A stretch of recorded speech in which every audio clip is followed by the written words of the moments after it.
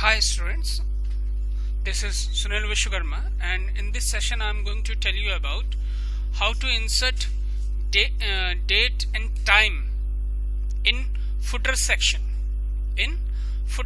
How to insert date and time in footer section. So let's start. I'm going to open new document, create. Now footer section. This is your footer section. Go to insert, click on footer.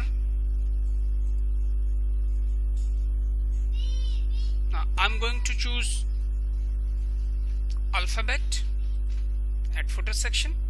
Here I want to insert date and time, so I have to choose date and time option from header and footer design option.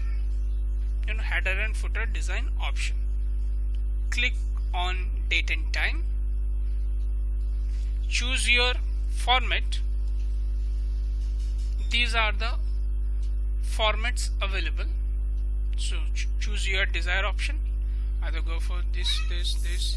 I'm going to use this one. See, in this way you can insert date and time at footer section of the page. That's it.